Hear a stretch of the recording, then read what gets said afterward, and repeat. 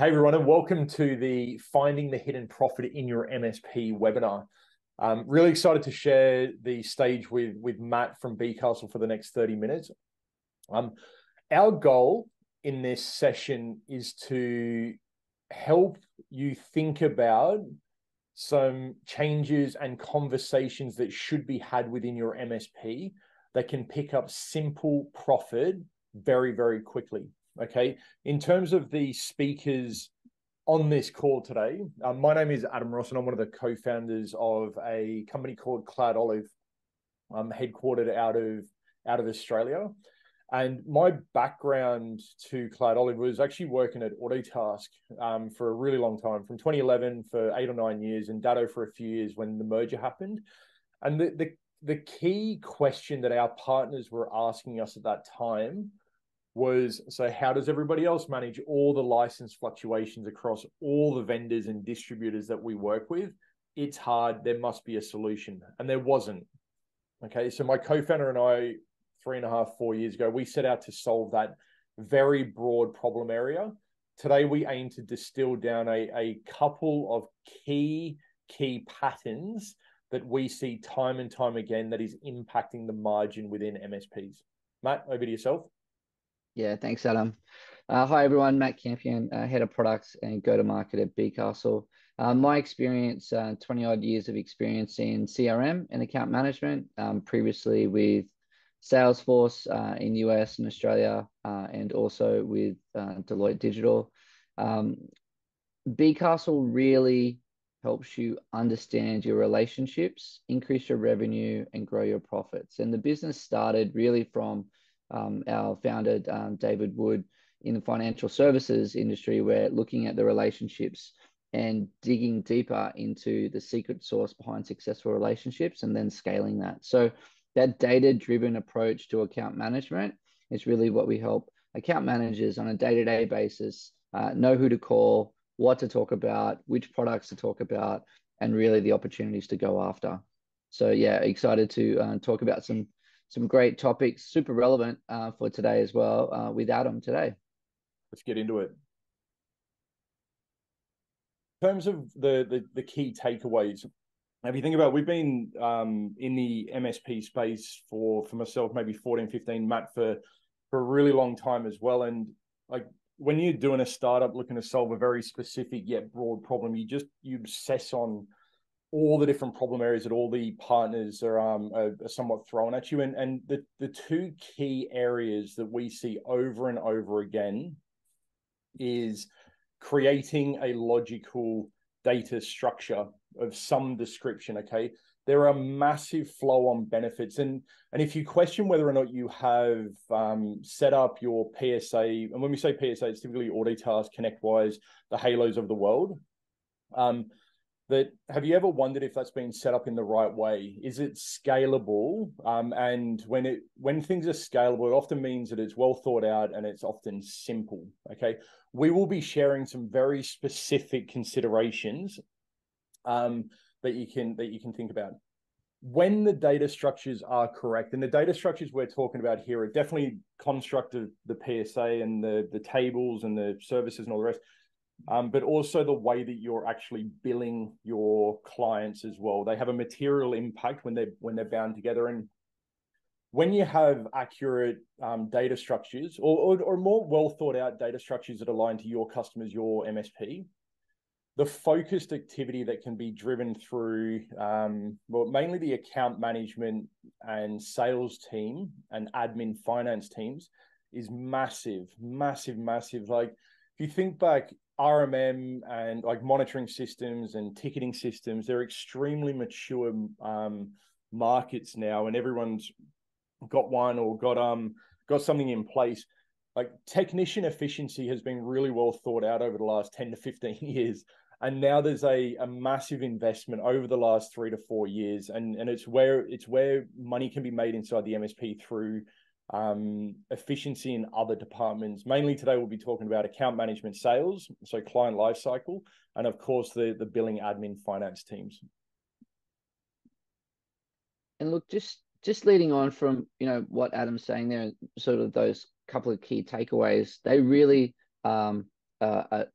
the illuminated and sort of the highlights of today's discussion, right? So we will be talking about really selling it right, and then as that flows through, billing it right from the technical, sorry, at a not from a technical, but from a data perspective, and the outcomes of what that means from a business perspective.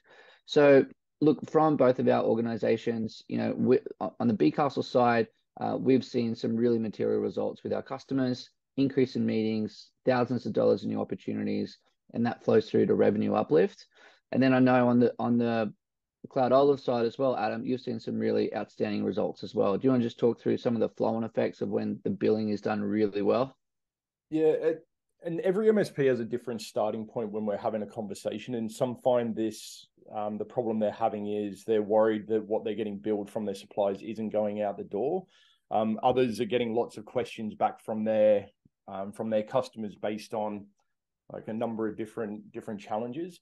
But some overarching bets that we would put money on now is if you're doing things manually, meaning you're taking a distributor file, vendor file, yeah, and you're cross-referencing that to your AuditTask or ConnectWise on a monthly basis, for every 100 lines you're doing that for, 5 will not be getting billed out.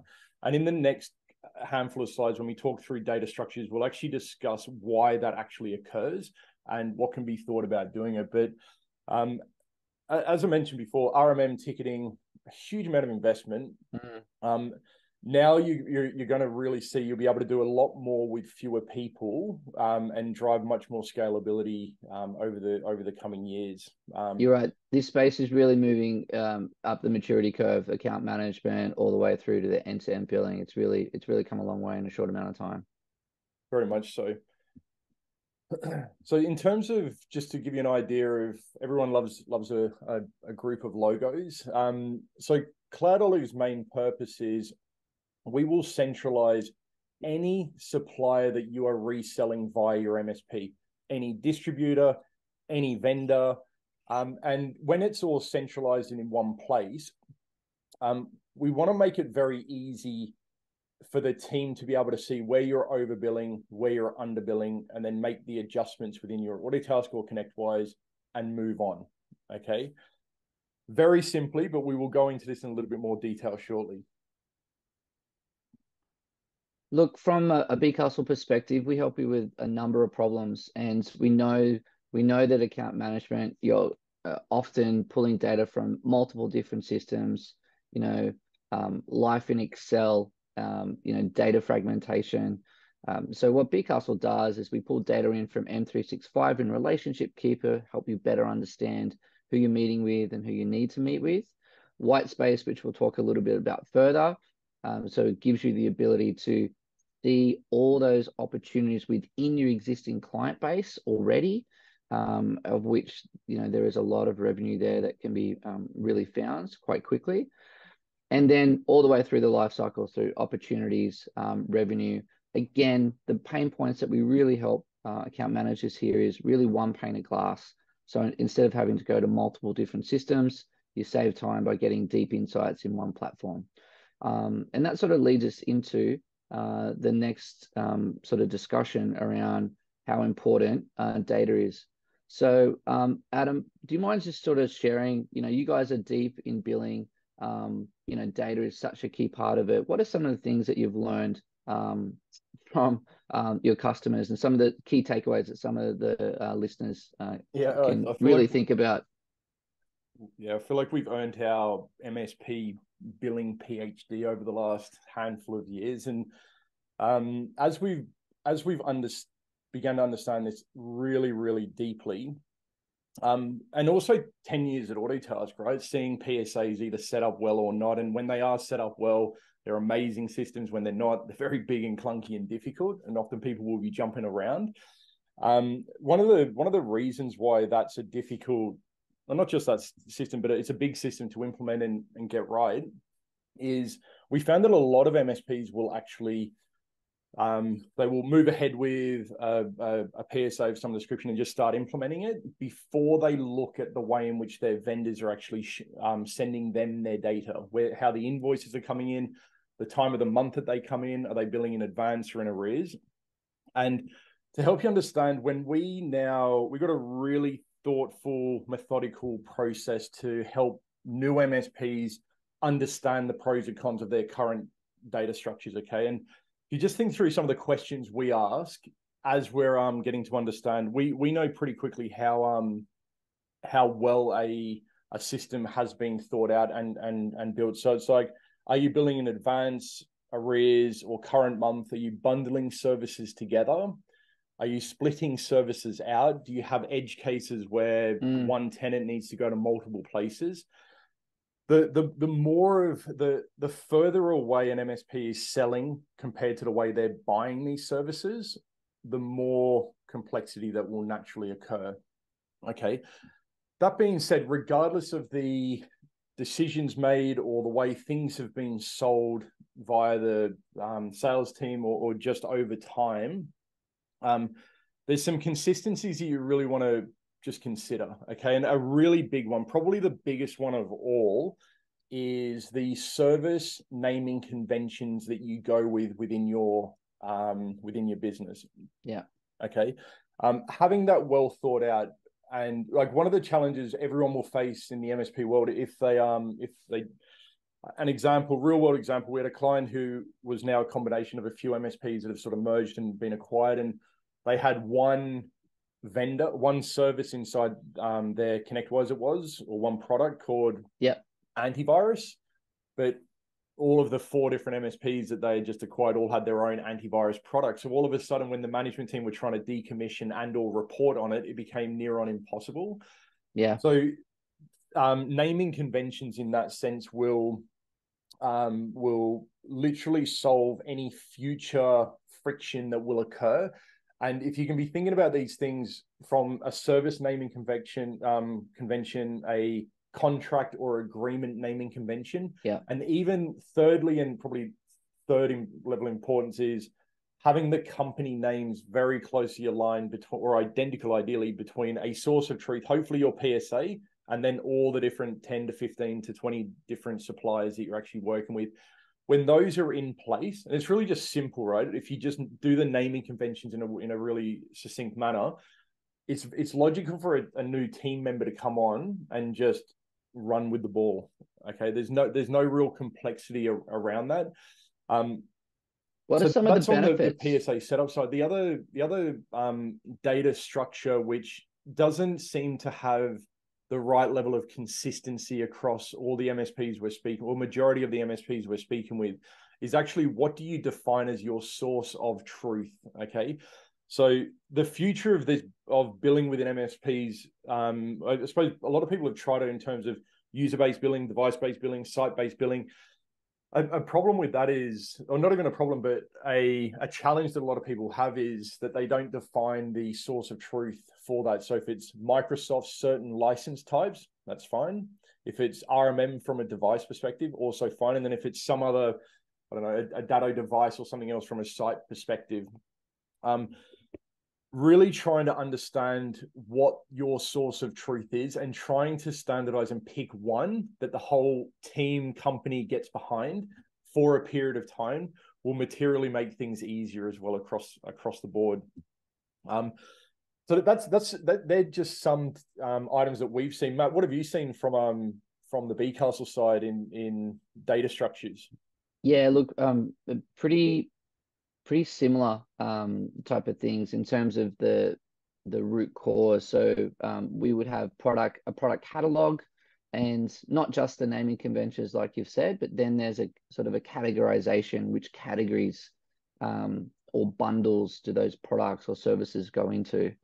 And why that is important is because that's got flow-on effects. So we'll see in a second in white space, it comes back to sort of the buckets that you want to drill down into. Customers see that, hey, within security, I've got these products. Okay, within backup, I've got these ones here. So getting that source data right as it flows through has multiple benefits, and flows through to reporting as well. So when you're sitting at a monthly sales meeting, or even at an executive level, when you see product or growth trends through different product categories, you know that that product or that service is in the right bucket, and that totally makes sense for the business. So yeah, there's enter once, use many times. That old sort of adage for data has so many benefits in this instance as well. Adam, why don't you give us a couple of examples from CloudOlive, and the material benefit that the outcomes of getting that data right. Yeah, no, I think also understanding like it takes the billing reconciliation, the invoicing of clients is not everybody's favorite time spent. Not saying the nicest possible way. Amazingly though, only 14% of your vendors change on a monthly basis on average. So all of that time, all of that effort, all of that bled revenue, all of that, it comes down to a team or an individual spending all of that amount of effort to literally try and locate a very small subset of things that have moved on a monthly basis. And we've learned now that there are 5 areas per vendor that an MSP will run some form of billing risk. Okay. And when we very first launched and very first client gave us a shot out of New Zealand, it was a company called IT Partners.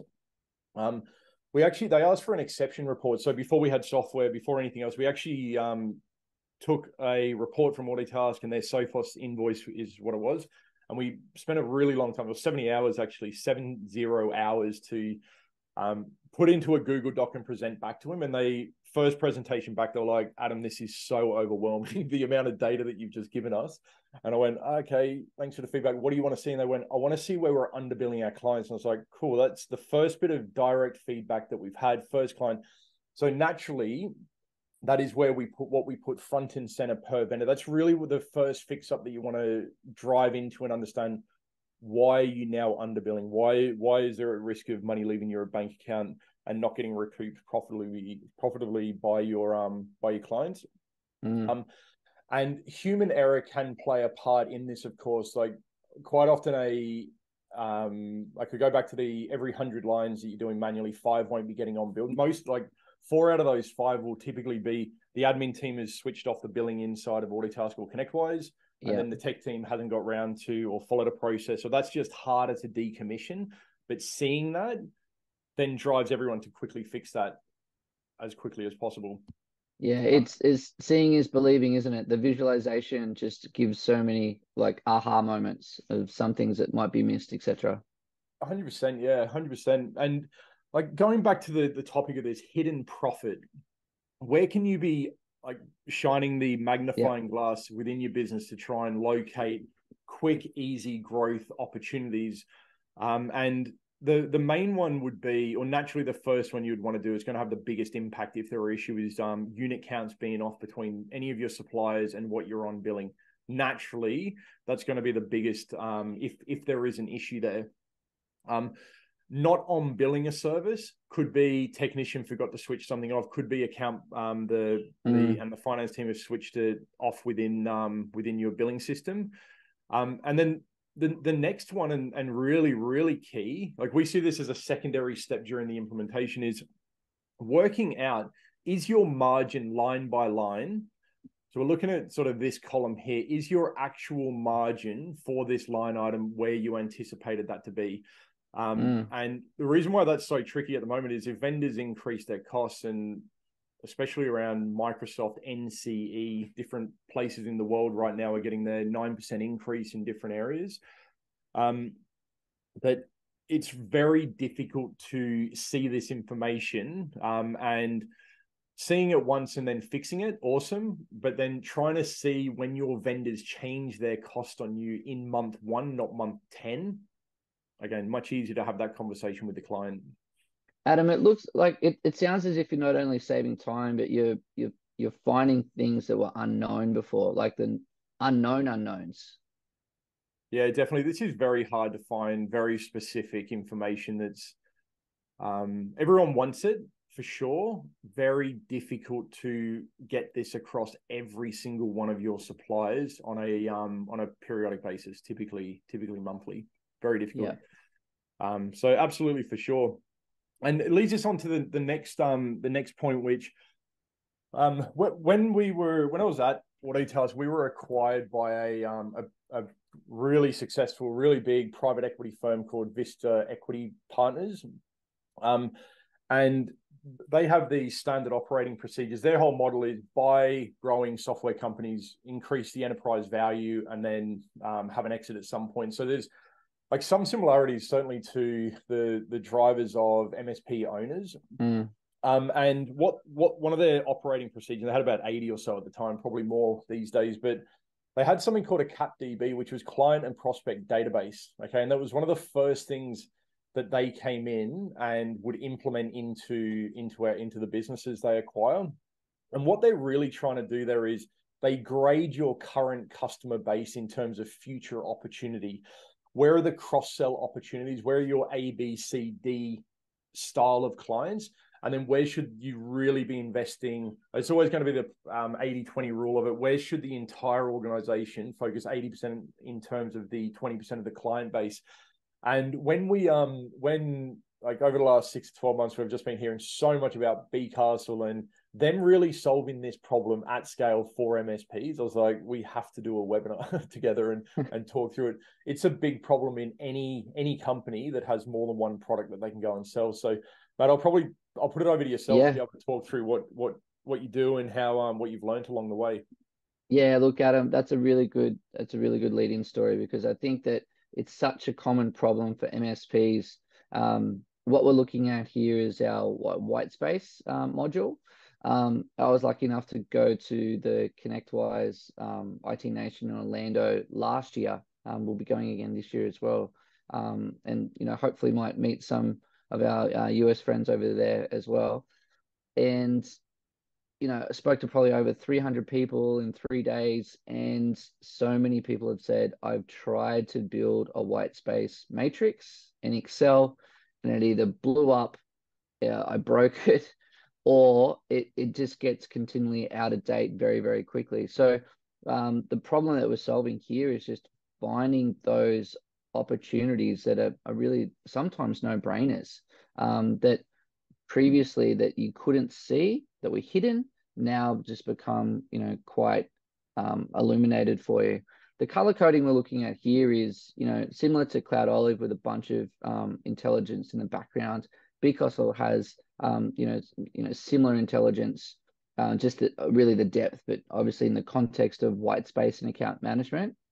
The blue indicates that it's an active agreement, so that means there's really no opportunity there. However, the white shows that, for example, Freddy's Food Truck under the Microsoft 365 E3, okay, they don't have that. So that could be an upgrade opportunity. And likewise, if I go down to Black Rooster, which is around halfway down the column of companies there, they don't have a Microsoft 365. Now, out of the options, you'll see that there's 2 cells there that are green, okay, for Black Rooster, Microsoft 365 Business and Office 365 E5. The green indicates that is a stronger recommendation than E3, okay, and that is based on similar spend with similar companies, okay. So if you think about the pain of all the data you'd have to export to Excel and those type of things, this is just out of the box. And very, Matt, just a quick question. Like, I can talk to, when we were speaking with an MSP that we're now working with as well, that, and they touched on that they use you, and in the very first month when they just plugged this in, that they drove an extra $80,000, I think it was, in terms of opportunity for sales reps to focus in on. What typically happens when a new partner of yours plugs this in and sort of gets hit with information that they haven't seen in this light before? Yeah, look, that's a very sort of common outcome. The best part, so the most common thing that we see is just embedding it, because it's essentially it's additive to your existing processes and complementary. So what we see is, in a weekly set of activities for an account manager, they'll include this in their weekly account planning. So I'll plan my meetings, I'll look at my perhaps QBRs or anything going on with my accounts. And additionally, I'll spend, half an hour on a Monday looking at my white space, which is dynamic and updated, and I'll look and create opportunities from here, which then push back to the PSA. So I'm finding I'm not going out cold calling. It is just within your existing client base. Our customers are very easily able to add, as you said, thousands of dollars to the pipeline, just by looking at it. So yeah, we're seeing some great outcomes, and people increasing the pipeline in a really efficient way. It's a data-driven way. And then once they're through, then they're able within BeeCastle able to manage those open opportunities. Again, it's the visualization. So the problem we're solving here is, what's my pipeline? However, the gradient of the green here, see the expected close in the bottom right-hand corner? What we do is we make the user interface super simple, so we save people time and we get insights quicker. So if that was red, that would be out of date. And also there's another column which is my last activity, which brings in my last activity from M365. And I suppose if we tie this back, Adam, back to sort of today's topic, selling it right and billing it right, what we are seeing in both our screens is just that flow-on effect of getting that source data right and pulling it through, and then the insights and the actions, and really the business outcomes that we can generate from that.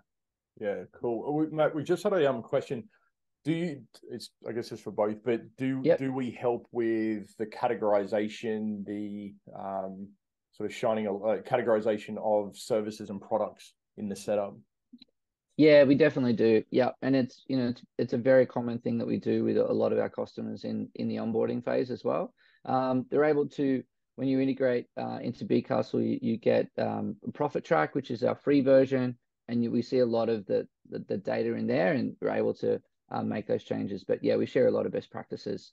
And just an aside, yeah, we actually asked for a report from either your AudioTask or ConnectWise and run some analysis with you before we start automating. The biggest thing we often find is depending on how many people have had admin rights over a period of time inside of your PSA, we aim to deduplicate services and products that don't need to be there anymore. Like, as a very broad stroke, the fewer products and services you've got, the better. Like, sort of retreat, and then you can scale and grow as you need to. And one of the other things from a CloudOlive perspective, if you're sort of questioning, I don't know my current state of what it really looks like, Google freemium CloudOlive and just go through a like self-serve, get started. It will return all the recurring billing items out of your PSA, margin per line, and it just has some really nice filtering capability and margin calculations that you can at least begin surfacing what's going on underneath. And then, like, naturally, it's just a far easier way to get data out of your AudioTask or ConnectWise and understand where you're at. But you can see the QR codes here. If either or both CloudOlive and BeeCastle are of interest, or you want to have a chat through your own requirements moving forward and needs, then just book in. It'd be really great to speak with you when the time is right. Excellent. Well, yeah, thanks everyone, and we hope you got a couple of things out of today, and hopefully we look forward to talking with you. Awesome. Thanks, everyone. Thanks, everyone.